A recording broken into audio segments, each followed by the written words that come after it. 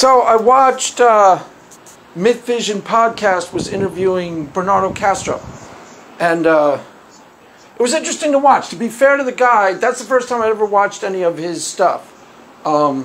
He's a really good guy. I mean, he's a gentleman, and he's a nice guy and a scholar, and he laid out right at the beginning, to be perfectly fair to him, that you know, this stuff is going over my head and this is outside my pay grade. He made that perfectly crystal clear at the beginning. There are two people, not to sidetrack into the same subjects that I'm going to hammer home, but there are two people who I really think are important right now, and everybody should be, at least to some degree, listening to their lectures or reading their books. And that is Carlo Rovelli and Bernardo Kastrup. And to some degree, they are both on the same page. Carlo Rovelli, Jeffrey Williams turned me on to. This is the greatest physicist alive today, no, hands down, or at least one of the greatest physicists alive today, hands down, and a towering intellect. Debatably, the greatest philosopher alive today at the same time. I'm listening to his conversations with people, and he's really able to talk down to the level where you can follow him and understand what he's talking about. So, you know, I listened to one of his classroom lectures, and then you can't. And you're like, what on earth? I couldn't understand a word of it. And that's more or less a lot of what was going on with Mythvision when he was talking to Bernardo Kastrup. He wasn't really understanding a lot of what Bernardo Kastrup was saying. So he was asking questions, and, you know, Bernardo Kastrup was kind of chuckling to himself, like, this is the only time he did anything wrong. Okay, so let me see if I can parse this out in a way so that it's clear and everyone understands what I'm talking about. Let me start with Carlo Rovelli. Carlo Rovelli is the greatest physicist alive today, hands down, or at least one of them. And he has said, quote, what we need is philosophy. Why is that? To make sense of the data. There are things going on in the frontiers of physics that even the physicists themselves do not understand. Now, I've said this before, but I will say it again. When we are talking about philosophy of mind and quantum mechanics, and even philosophy in general, if you are not struggling to understand it, you are not doing it correctly. There is no room at the table at this level for debate me bro clowns. You are either here to grow and learn, or it's time to grow up or go home. You're either here to grow and learn, challenge yourself, stretch your mind, rethink things that you thought you had hands down, rethink, reimagine everything, tear down the structures of the thing you have already presupposed, and start afresh. That's called growing up. You know, some of the atheists, the first head start was when you deconstructed. Deconstruction is fine. I approve completely of deconstruction. Deconversion, that's a step too far. Deconstruction is fine. I don't care. I really honestly don't care what you believe. So, getting back to the issue at hand. So, the greatest physicist of all time has said we need philosophy. To do what? To make sense of the data. To make sense of what is being discovered on the frontiers of physics. Now, Bernardo Kastrup mentioned it to Mythvision podcast. I'm pretty sure Mythvision didn't know what this meant. Matter of fact, I'm almost positive. I'm not dissing the guy at all. So no disrespect, Mythvision. You know, you're a scholar and a gentleman. No disrespect is intended. I'm just trying to clarify the conversation a little. I think you handle your guests really well. I approve of how you were with them. So Bernardo Kastrup offered that he himself has read and listened to Carlo Rovelli and signs off on his interpretation of quantum mechanics, which is the relational school of quantum mechanics. The relational school of quantum mechanics. The reason why I'm going into this, Mythvision, if you're still listening, if you're listening, you're probably not listening, is that the relational school of quantum mechanics is basically telling us that the real world both is and isn't there. That's a fact. So the real material world both is and isn't there. See, what Mythvision asked Bernardo Kastrup, and this was a really intelligent question. This was the right question to ask him. Because from the presentation of Bernardo Kastrup, he calls himself a metaphysical idealist. If you're not catching the nuances, you may think he doesn't think there's a real material world at all. He explains it in his books, and he explains it a lot in his lectures. But that's the weakest part of that's probably the weakest part of his overall presentation. He hasn't really mapped it out so that it makes clear, coherent sense. Almost every other thing that he talks about in his presentation, he's 100% lucid and like really easy to understand, and he's thought it all through, and it corresponds to empiricism. It corresponds to facts. He's made sure of that. He was trained as a scientist, and it shows. Why? Because his language is precise. So, for example, when he said to Mythvision, I'm not a materialist at all, materialism a joke, and Mythvision was kind of thrown and said, wait, so you're not a naturalist? Common mistake. He's using materialist in the actual precise definition, eliminative materialism. Then he goes on and says, I am a naturalist. And Mythvision's like, what? Wait, I'm confused. Because these definitions are being used colloquially with Mythvision and imprecisely. There's no way that you could possibly have known that. I'm not saying you got anything wrong. I'm just saying people out here in Twitter and YouTube, particularly in the atheist community, are throwing around these terms in really imprecise ways. And I'm not going to bother trying to explain them all out right now. But when he says materialism is dead, same thing I've been saying, it's deader than dead. Eliminative materialism is deader than dead, and that's been clear since the dawn of the quantum era. That's a fact. Why? Because according to the physics themselves, the real world both is and isn't there. Isn't there. That's part of it. You have to account for both facts. Both facts are paradoxically true at the exact same time. I don't really want to explain them. I'll explain it one more time. Fine. One more time, Craig. Okay, fine. Prior to measurement, you have heard of the collapse of the wave function. Prior to measurement, the real material, quote-unquote real material world exists as a wave of probability. A probability has not occurred yet, so it isn't there. Idealism isn't there. But the measurement gets taken. The wave function collapsed, and now it exists as particle. I'm overgeneralizing. If you're Mr. Quantum Mechanics and you're going to ding me, I'm overgeneralizing on purpose. Dumbing it down on purpose so people can clearly understand metaphorically what's going on. If you're one of these debate me bro clowns, Brenda, he doesn't even understand. He doesn't even understand what the collapse of the wave function is. I'm talking metaphorically. Brenda, dum-dum. Brenda, dum-dum. Dumb Brenda, dum-dum. Dum-dum-dum-dum. So, the measurement gets taken. The wave function ostensibly collapsed, metaphorically speaking. Now it exists as what? As particle. Is there. So the real world is both is and isn't there. That's the fact. So idealism is to some degree true. His form of idealism, metaphysical idealism, is trying to account for both facts at the same time. Does that make sense? So Mythvision asks him the most intelligent question he could have possibly been asked. Wait, I've grown up, and he framed it correctly. I've grown up my whole life in this neighborhood, and there's a tree outside my door. And since I was 6 years old, that tree's been there. That tree is there when I'm asleep. That tree is there when I go to bed at night. So he's trying to wrap his brain around what he's being told, because what he is being told to some degree is the tree isn't there. Right. It's complicated. Right. It's complicated. That's why the greatest physicist of all time says we need what? Philosophy. Philosophy. What? To make clear sense of both facts. Yes, you are correct, dude. The tree is there. It has standalone ontology in that sense. We all know this.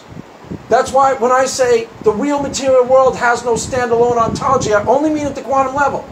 It has implications for the real world level, but at the quantum level, the real material world has no standalone ontology. Like I said, this is complicated stuff. You cannot do this as a debate me bro clown. If you are trying to understand this stuff, just so you can shut someone down on Twitter and show how smart you are, you're an imbecile.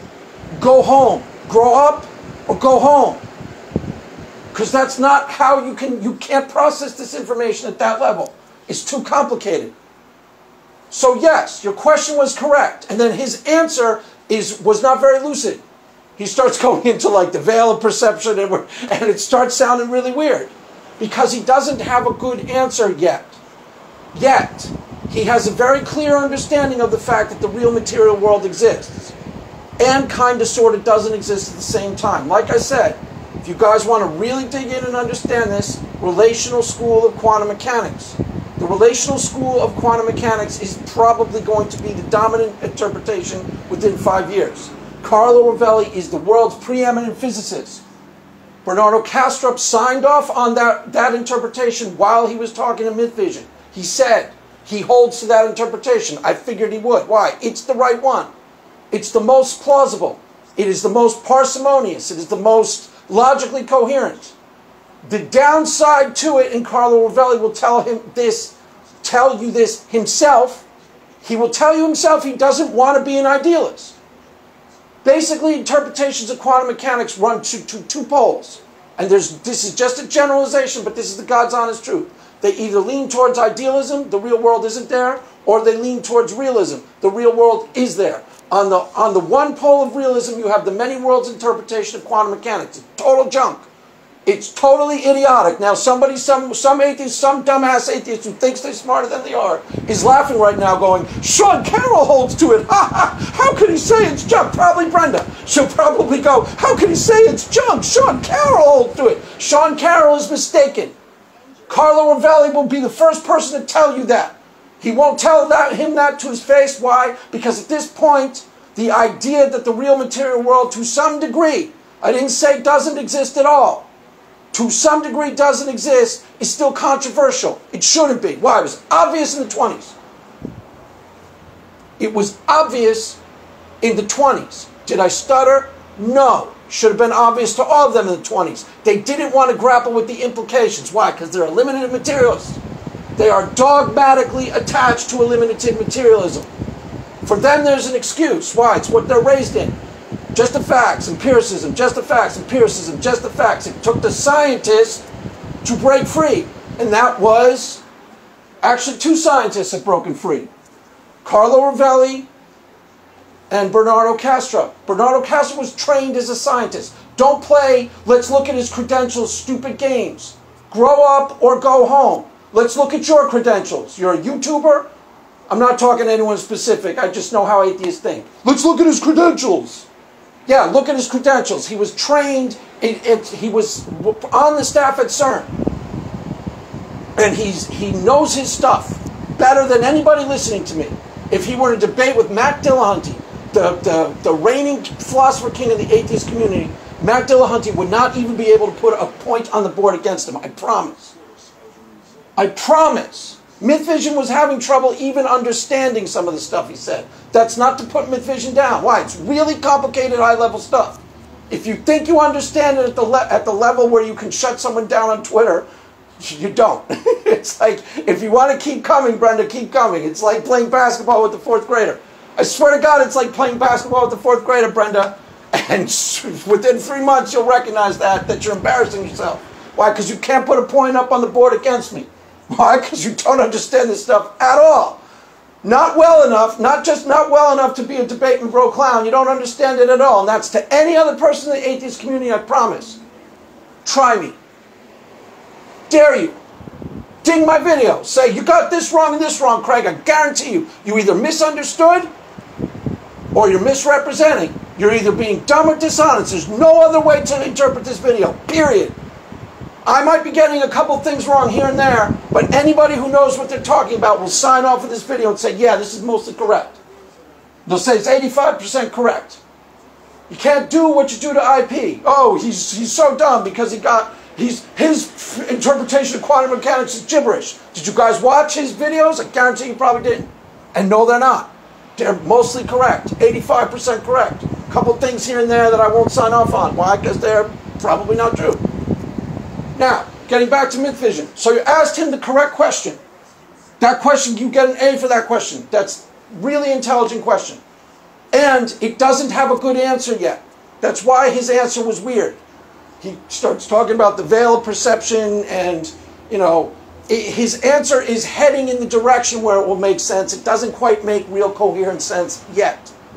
Does that make sense? No. Okay, see? It doesn't quite make coherent sense yet, just as I said. I repeat myself. You just repeated yourself. I understand that. I don't know. Maybe I'll end this early. Should I wrap it up early? No, you're doing great, Craig. I don't know. 15 minutes. Maybe I'll make the video shorter. Maybe that's why nobody watches them because they're too long. So, good interview, Mythvision. Really good interview. Yes, the guy's out of your league. You acknowledge that right from the start. He's out of Matt Dillahunty's league, guys. I swear to God, if you're an atheist, listen to me. I promise you this is true. If Matt Dillahunty were to debate Bernardo Kastrup, he would not be able to put a point on the board. I swear to God that's true. Not one. He's thoroughly grounded in his metaphysical idealist postulate. And it corresponds to the data to the best of its ability. Where there is empirically verifiable facts, he will tell you those empirically verifiable facts and how they correspond to his postulate. He will. He's done it. I've read 2 of his books, I've read 3 of his books, and I've listened to, I don't know, maybe 15 of his interviews at this point. This is a first-rate intellect, and he is to be taken seriously. He is onto something that is really big and really important, and is going to dramatically impact, is going to revolutionize, I think, the way these conversations take place. Why? Because he's a philosopher. A philosopher. A philosopher is willing to have an open-ended conversation. Willing to have a conversation that isn't, debate me bro clown conversation. Prove this, prove this, prove this. That's for idiots. That's not how we should be talking at all. The philosophical atheists, as I've said before, are the only ones going to be standing at the end of the day, guys, I promise. I promise. Those are the only ones going to be left standing. Why? Because they are capable of nuanced thought, and they are trying to engage with this stuff at high levels.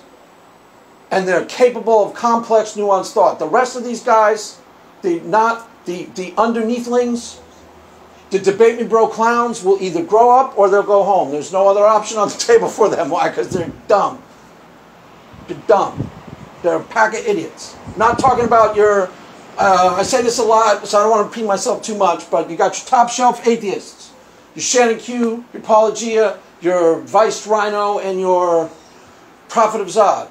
I have no objections to any of their behavior. Their behavior is, as a rule, civilized and decent, and they're having real conversations. Underneath them, their audience are, for the most part, debate me bro clowns. There are a couple of really smart guys in those audience. Mind Onion, comes to mind. He's a bright guy. A couple of bright guys in those audience, I usually know who they are. Why? Because I've seen what they write about. I'm like, that person's smart and worth talking to.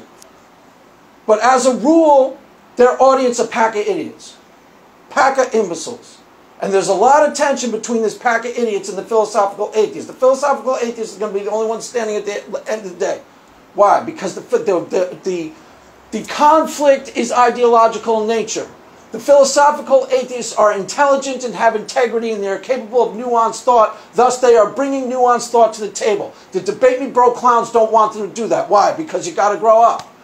You can't just go, well, religion is so dumb, your Scott Ferry is so stupid. That's what Brenda's still trying to do.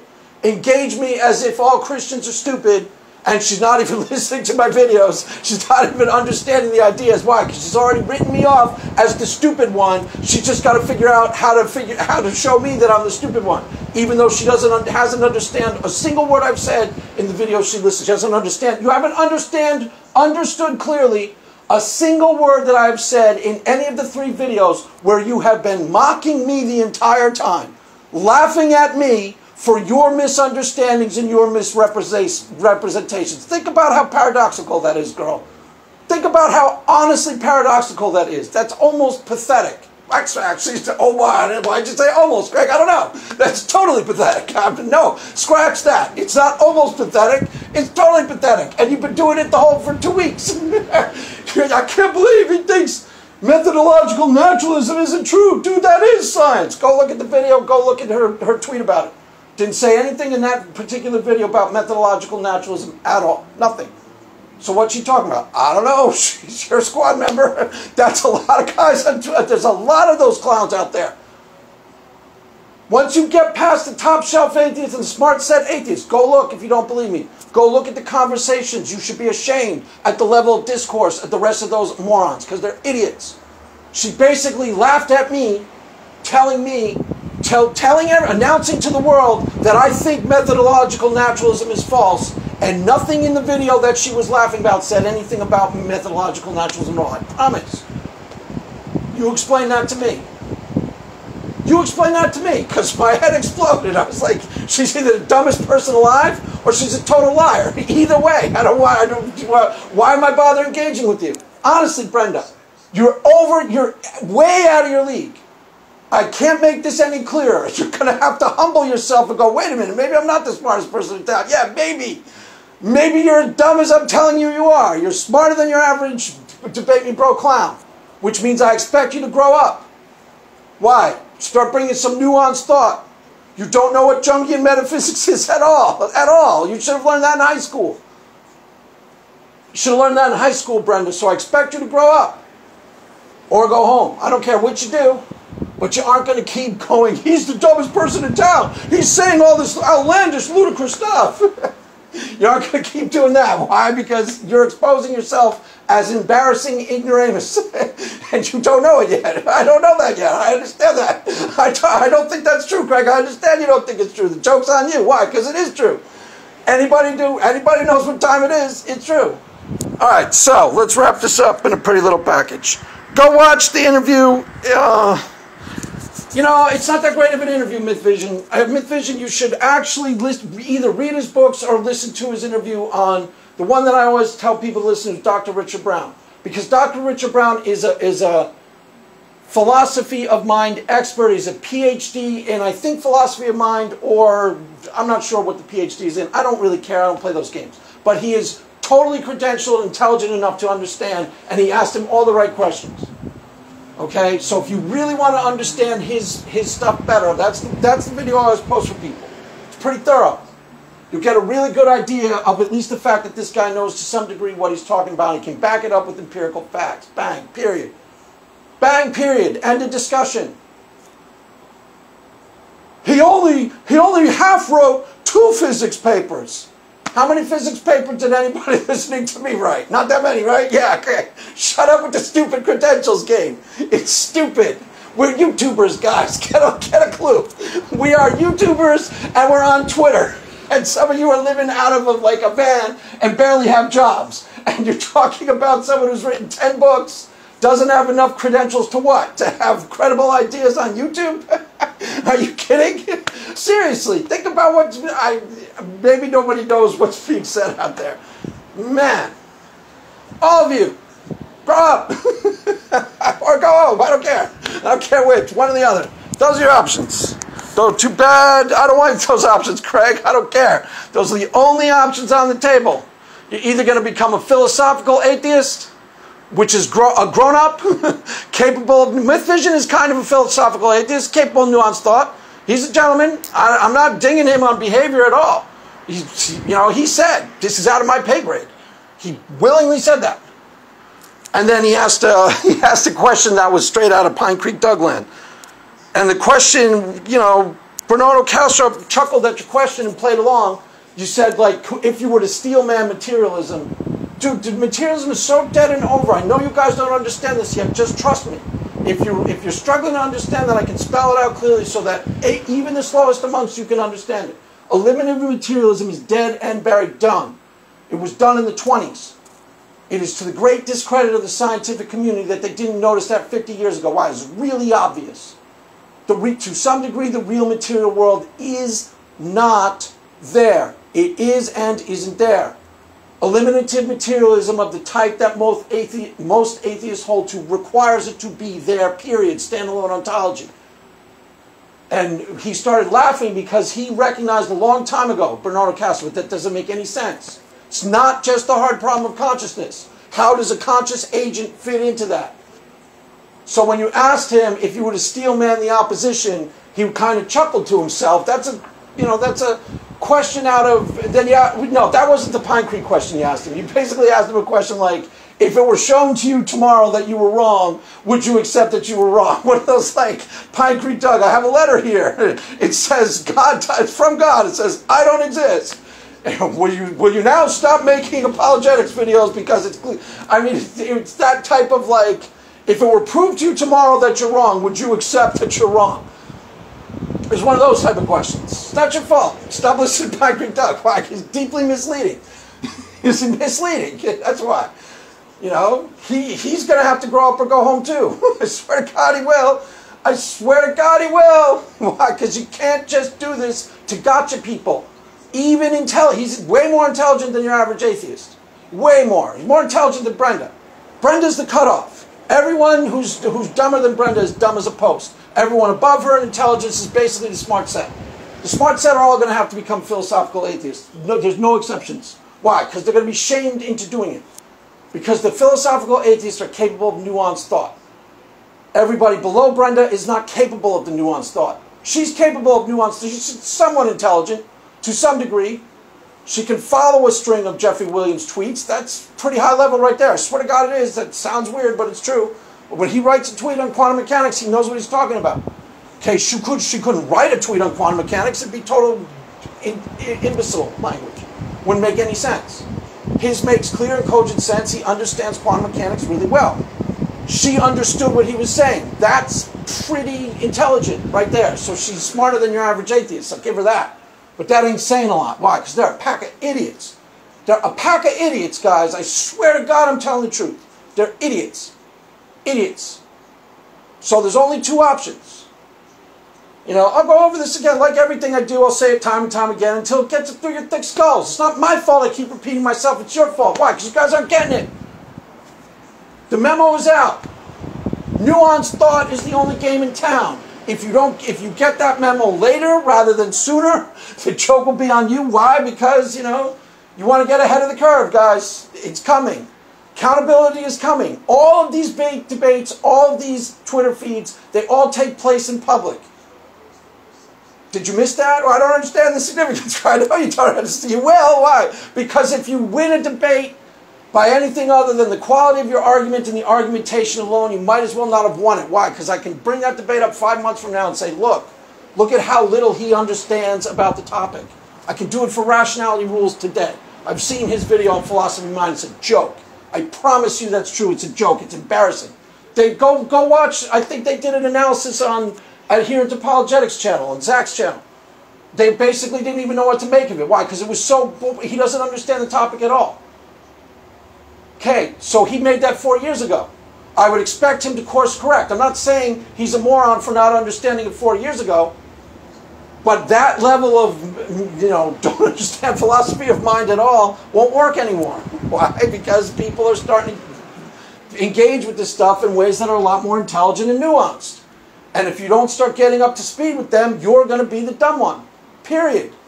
You got to either grow up or go home. Why? Because there are atheists out there that are capable of nuanced thought.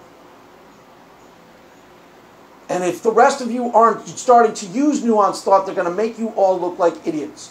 Why? Because even if you're smart enough to be capable of nuanced thought, you're going to be expected to start applying that nuanced thought to this space and these conversations.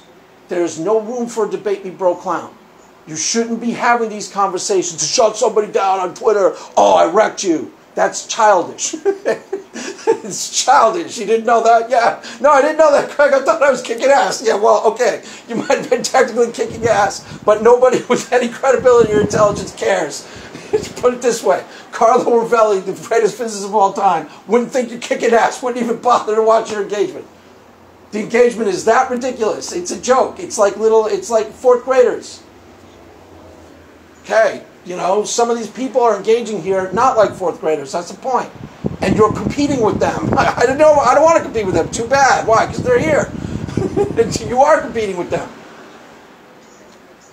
So I think that was all clear. If it wasn't, you know, screw it. Another video coming in a couple days.